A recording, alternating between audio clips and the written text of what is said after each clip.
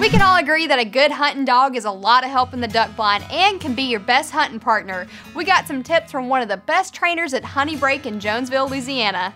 Here at Honey Break, we all about the ducks, dogs, and decoys. So every day our mind's on ducks, getting ready for duck season. And to do that, you got to keep your dogs well tuned and well trained.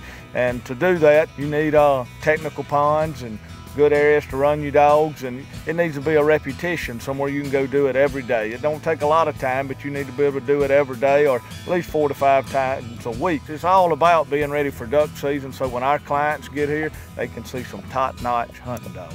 And who's this stud right here? This is my dog Zink. He's about 4-year-old, hunting retriever champion. He's a great duck dog.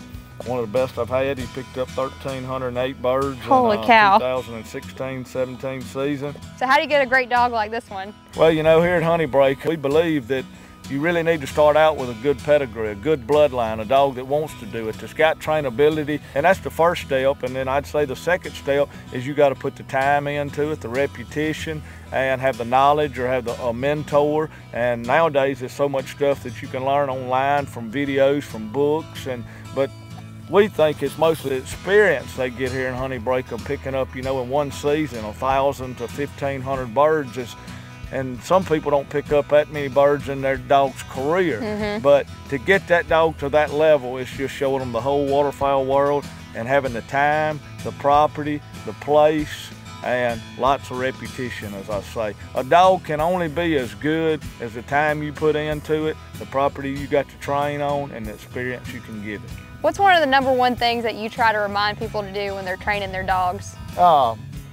This is an art and a science in a way, but it's a marathon. It's not a sprint. If you don't have time to do it yourself, find a good trainer that can do it for you. Thank you, Jared, for your time, and thank you, Zink, so much for your time. From Honey Break Lodge, I'm Abby Casey. Okay. Zink! Ah! It's soaking wet. It takes a special breed to work in a mine. I'm sure it'll be all right. I hope. Be sure to check out Rated Red's new documentary, Black Rock Blues, out now on Rated Red's YouTube channel.